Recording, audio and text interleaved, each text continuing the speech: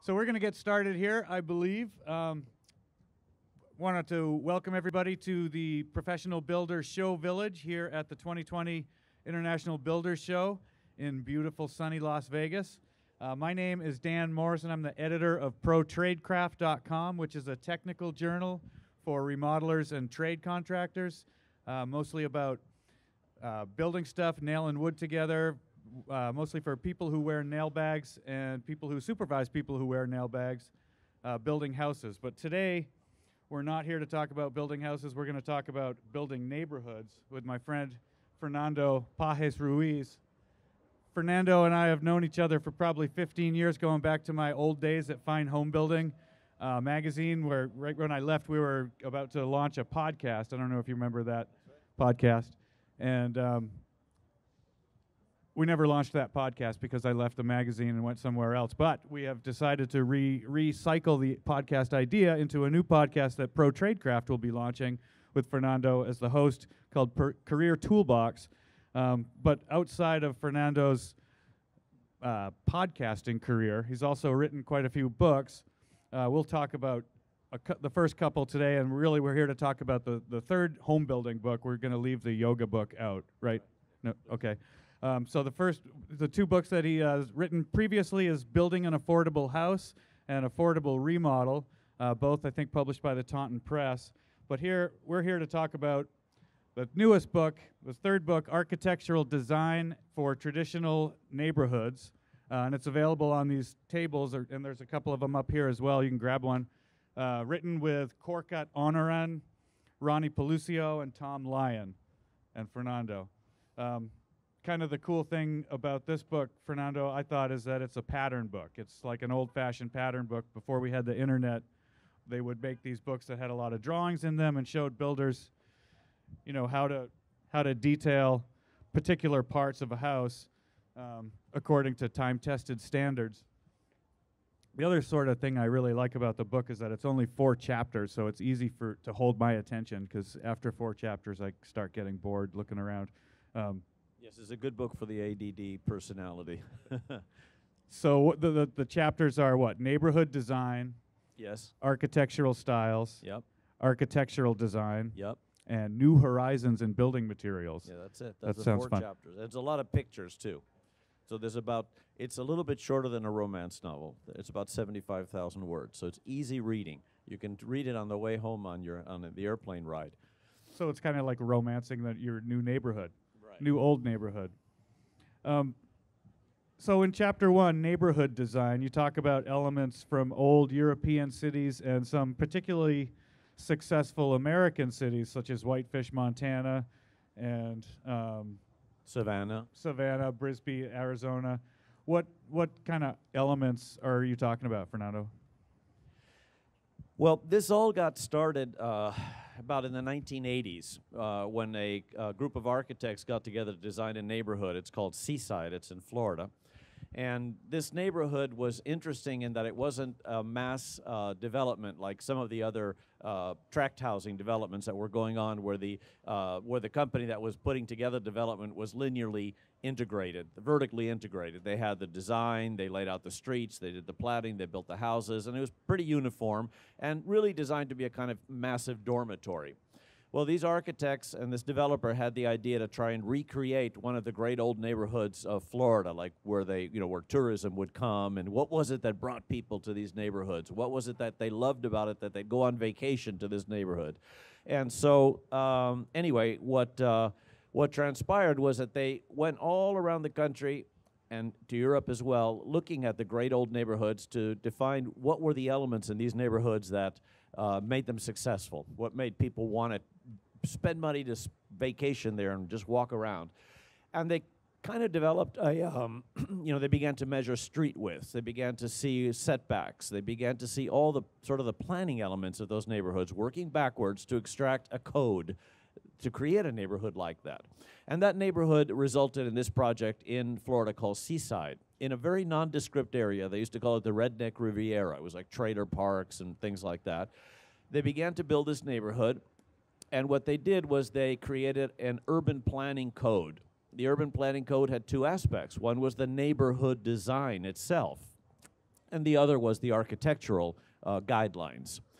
These developers and this architect, who are very successful now and quite well off, were not so at the time. And so they couldn't build out the neighborhood. So what they did is, instead of building out the neighborhood, they created design guidelines for the buildings that were going to go in the neighborhood, and then invited architects and people from all over the country to come and participate in building it out.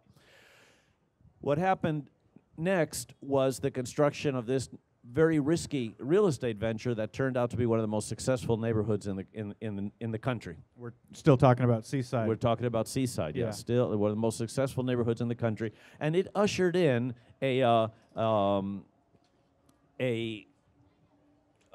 type of development called the traditional neighborhood development. And it's called the traditional neighborhood development, or TND, because it's based on the principles of traditional neighborhoods. What is a traditional neighborhood? Traditional neighborhoods, say, from before the 1940s.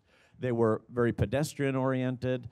They were, the streets are narrow, they're not wide, the houses are set close to the sidewalks, and all of these elements created a great deal of sociability, in the sense that put people in great proximity, rather than separating them into individual lots on big estates, where you didn't even know who your neighbor was. You were right up against your neighbor, creating a neighborhood, which has created a social group out of the people that live there.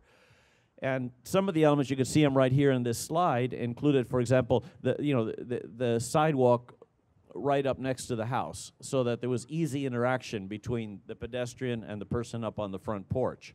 The narrow streets were to slow traffic. You got a narrow street, nobody wants to race down the narrow street. So there was a number of elements that are described in this book. They're simple, they're inexpensive, but they create a sense of place, a sense of an area versus just simply a house or a model. Like developers will do, they'll put up a model house like one of these here.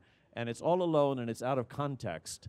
But this creates a neighborhood context. It seems like it was sort of designed for people instead of designed for cars.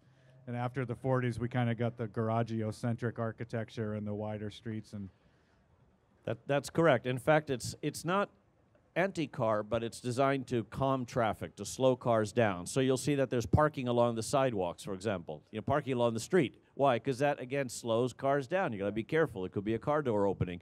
You have street trees, which also kind of defines the sidewalk area, protects the the pedestrians. There's many elements to make it pedestrian friendly and to create kind of social areas, so that if you look at a traditional neighborhood like the one that's up on the screen on your right hand side, the conventional developments would have houses sat on lots far away from each other, pointing in different directions, creating a great deal of privacy for the residents and creating a great deal of facility to get in and out. Traffic gets in and out easily. If you look at the neighborhood on your left-hand side, you'll see that it's much tighter. It's rectilinear. It's on a street grid. There's green spaces where people can socialize. The neighborhood, the way we're socializing today, kind of in common areas like we are. You're sitting in the living room here of this common area right now. So the parks and such serve as backyards and outdoor living areas for the community. The houses face one another, just like we would, if we were sitting at the table talking. If you and I are talking to one another, we face one another, right? yeah, that's why we're not sitting together on the couch facing. Right, hugging. And so it's a way of creating neighborliness, creating social areas that are community-oriented, and slowing down traffic to encourage walking. The other big element that came out of this neighborhood that's very common nowadays is what's called mixed use. Now when you go to the neighborhood and there's a bar on the corner and there's shops on the bottom and there's apartments, all of that, it's not that it originated at this development called Seaside, but it was revived. And mixed use just means there's a place to walk to, because now you've got this great pedestrian area, but if there's no place you can walk to, if there's no coffee shop, if there's no little grocery store, if you can't walk to the church, why bother walking? Right, you don't have to drive to the strip mall for everything. There's a neighborhood store or a neighborhood restaurant. And that's correct. And so here we can see in this slide an example, kind of a social area. Those are all backs of homes. These drawings, by the way, are actually taken from neighborhoods that were developed. This one in particular, Stapleton in Colorado. they're the drawings that are in this little book, and it's illustrated and described. You know, these are the dimensions of the park. This is how it works. And the interesting thing is, people say, well, you can't have a house without a backyard that faces a park. That's crazy. But then the fact is that those homes become the most expensive in the neighborhood, and this neighborhood adds enormous value to the individual home. So the builders that develop this kind of project are then very successful financially, because they're you know, the land that they purchased maybe in kind of an area that had all that much value to it. Once this development is created, because the appeal that it has, the property values rise and rise and rise, and of course they're much higher density, so you get a lot more dollar per square foot of land than you would in a conventional development. I was going to ask about that. It seems like you can fit more houses into the same plot, and especially if you have skinnier streets. So then there's more money to make. Yes. And more accommodation for the people who live there. So it's better for everybody.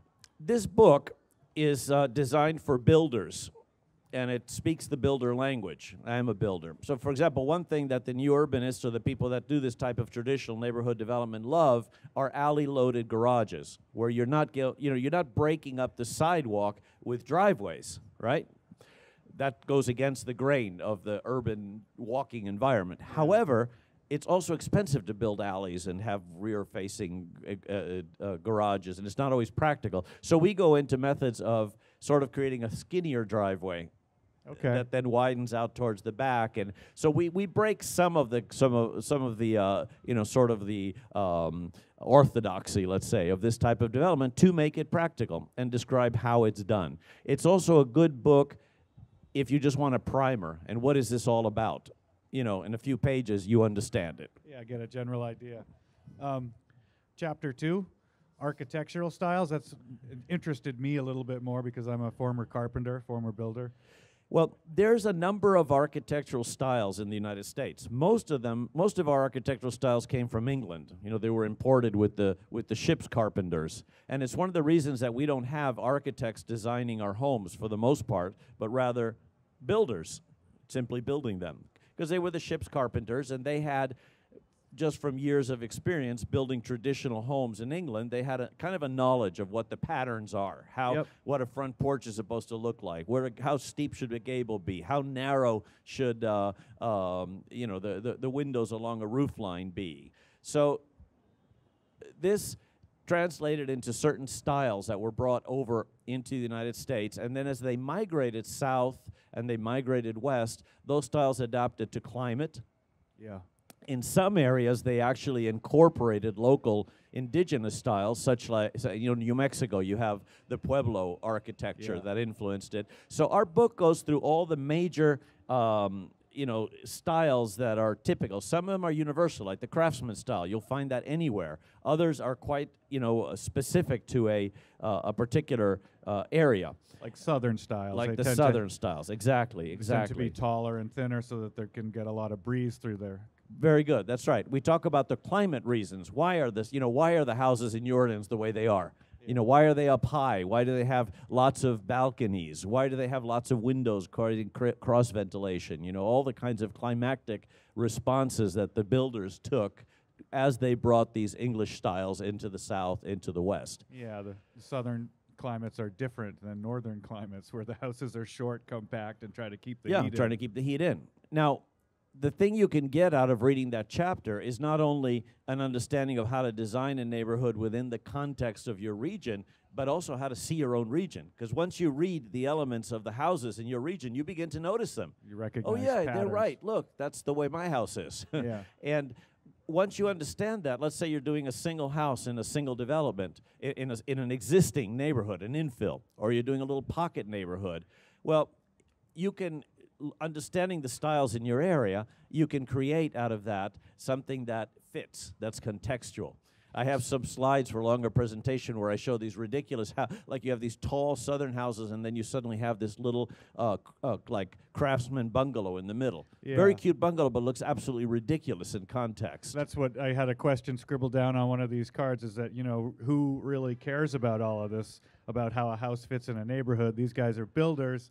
They're not city planners, but you're saying, it matters for them to fit into context and to sell the darn It house. matters to the consumer. You know, if it's a beautiful street, right?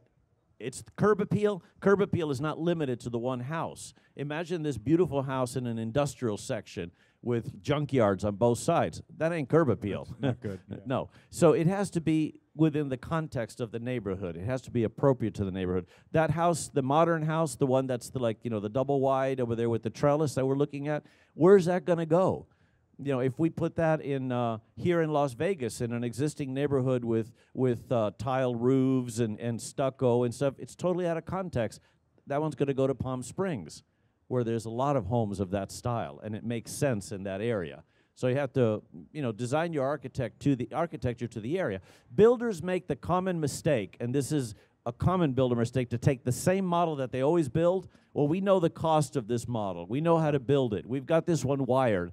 It's got to be Craftsman. Okay, we'll put some brackets on it. We'll put a couple of taper Craftsman. So if you look at, it isn't just the ornamentation or the decorations on the house that make it of a certain style. It's the whole building. It's the volumes. What architects would call the massing, which is just means the roof pitches, whether it's 2-story or one, whether it's 1.5 story. It's the whole thing. Sounds so, yeah, so that now we're drilling in a little bit deeper from the architectural design to the actual details of massing, articulation, half stories, dormers. Yes, exactly. And how to make those. You can have a lot of different styles of homes along the block. You don't have to have the same house repeated all down the block, but they have to be harmonious. And you do that by having the correct massing, the correct style, compatible forms. This slide shows, like a duplex on the corner, which is a great location for a duplex because instead of having a super wide front, you've got 2 narrow fronts that fit within the neighborhood. These homes are all sort of tall. They're like folk Victorian style, and so they fit together. One of the things that we do in the book is create a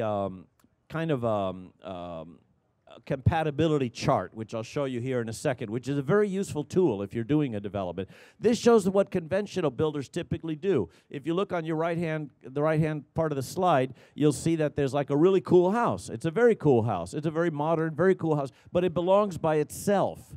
Because that style of architecture draws attention to itself. It stands out. It says, look who I am. This is what I like. This is what I can afford.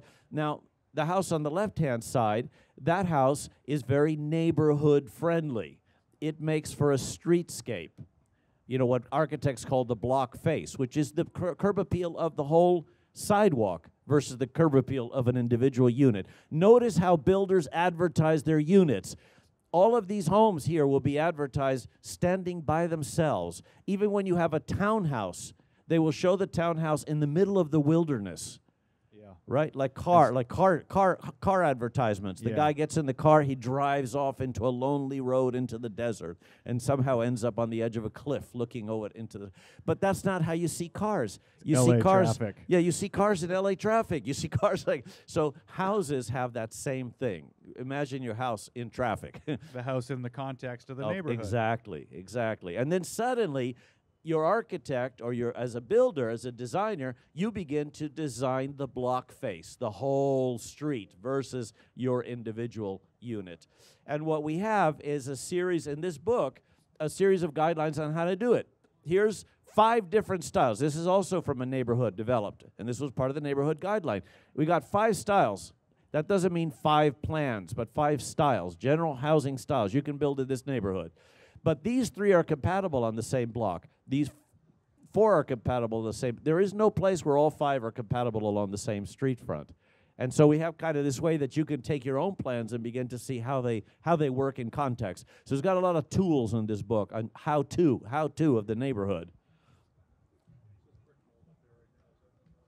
Oh, am I yeah, see, I cannot see the slides. What do we got there? Okay, one back. That's the one you should be looking at while I'm talking. What? 2 houses? What do we got? 2 houses. No, next one. That one right there. Yeah, a whole bunch of pictures. That's the tool I was talking about on compatibility. 5 styles, 3 go together. On no block will all 5 styles go together.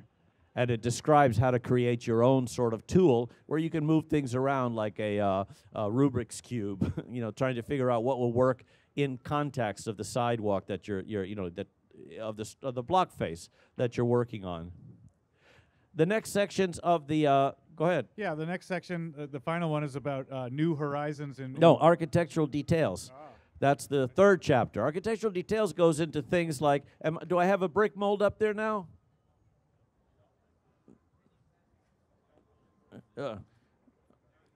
Okay, so the next section is about the blockhead stuff that builders don't do it. For example, brick molding belongs on brick. Brick molding doesn't belong with siding. A header should be wider than the lineals or the vertical pieces that support it, right? Because you know that if the tree limb is very thin, it's not going to support your own weight. You've got this intuition about structure, and your house should mirror that so it looks right. Design mimics structure. Right. I understand that we can do anything today. We could put, a hairline thin header appearance-wise and then build a 10-story building on top. But unless you're purposely wanting to throw people, mess with their heads, follow the rules. Your header should be out 1/6 the width of your window size, of your opening. Should be out, 1/6 the width of your opening. And that sort of looks right. Okay, definitely you don't want to picture frame it with brick mold. Window panes. You got a lot of these houses with square window panes on the mullions. They just kind of, that's not the way your face is. Your face is not square. Well, some guys' faces are a little square. But most people's faces are narrow and tall, right? You want your window to be such that you can walk up to the window pane and see outside rather than have a mullion across your eyes. So the window panes should be, vertical. And you see the detailing on the window in terms of how it's trimmed out. Frieze. If you've ever looked at, where do we get all of our molding details? We get them from the classical Greek and Roman architecture, passed down through the great stone monuments that we preserve. Those are a set of proportions. Your frieze should be wider than your fascia. We do it all backwards. We put a giant fascia, one little tiny piece of J molding as the frieze, and it looks odd. It's like bad grammar, And it's really easy to find these. I mean, these are rules of thumb for design that have been existing for thousands of years. Yes, for thousands of years. Not new. So, and these are just some examples of things well done and done with inexpensive materials. You see some pretty big items. And when you walk through the show floor, you'll see giant cellular PVC components, parts. So you can do this today. Yes, you are faking it. None of those are real structural elements, but we paint houses with brick. I mean, the structure is like gone. The structure is the OSB. Yeah. So these are elements you can, if you know what you're doing, you can design the house so it looks like it could hold its own weight. Yeah. And like things like even like the rake moldings that go up, the dental moldings, yes, are supposed to, the whole point of them is to mimic the structural parts that went up the purlins from the, thousands of years ago. That's right, what held up the roof. Yeah. Yeah. The number of materials. Builders love to throw all kinds of material on a structure. Like if it was pot puree, the buffet line approach to architectural ornamentation. If some is good, then more is better. Right. Let's put brick on it. Let's put stone on it. Let's put siding on it. Let's put and the house sort of looks ridiculous in the end. It looks like a showroom. Like the lumberyard could be dressed up like that so you could see all the different things they sell. But in reality,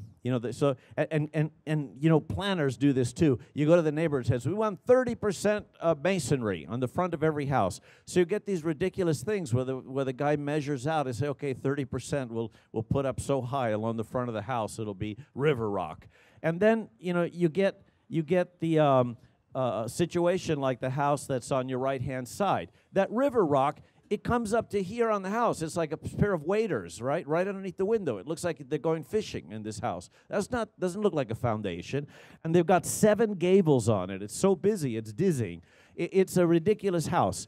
It's mimicking the folk Victorian style, which is the house on the left, and that's a real one. And that's got one material on it. It's got one cladding. Along the base, along the foundation, yes, there's a heavy masonry material, which is where it belongs. Maybe up a chimney. That's it. The rest, in this case, it's vinyl siding. But the traditional finish of this style of housing is clapboard. It doesn't have river rock going up to its chest. Yeah. And the traditional ones look great because they were built probably using pattern books like this. I love the different options in the book for different porches and overhangs. There's just like a lot of ways that you can build the same sort of thing within the same style, but they don't have to all be identical. In fact, they shouldn't be.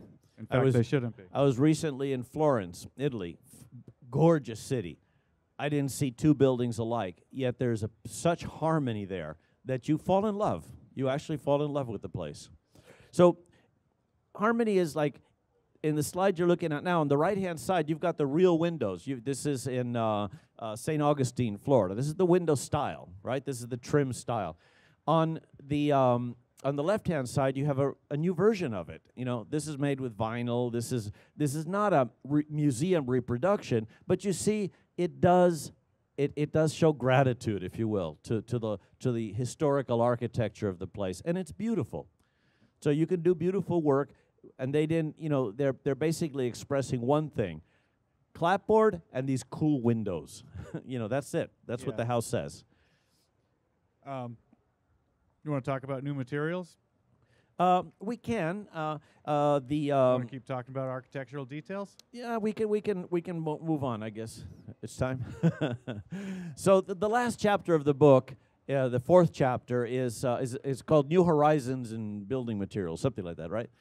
A title I love. Yeah, and basically what it says is, look, all this stuff was originally done with wood, with very good wood, that's not easily available today. Very expensive labor that knew how to do this stuff, right? But you can do it today using essentially what are, if you will, you can create kind of a Hollywood set. You know, you're using materials that are durable, that are lightweight, that are, relatively speaking, very inexpensive, and can do a very good job of reproducing these styles. Yeah, just because you have new materials doesn't mean you can't build old details. Well, in fact, you want to build the old details out of new materials because the old details take an ungodly amount of maintenance. Yeah. You know, you're scraping paint every single year. I know about that. Yes, we all began, if you're old enough, you began your career scraping paint. That was your first job. In Seaside, that original slide I showed of that first subdivision that kind of took self-consciously this approach, the first code required only natural materials. You could only use wood, and you couldn't use any kind of an artificial material, not fiber cement, not vinyl siding, not wood fibered products, nothing. In 1997, I think it was, they had to change the code and just essentially say, do a good job if you're going to use an artificial material with it. Yeah, well, that's great. Make it look good and you're in. Yeah, our friend and one of the great critics of our industry is Steve Mouzon, and he likes to say, if you're going to fake it well. That's his favorite saying. If you know Steve, you're sick of hearing that stupid phrase. But he makes the point.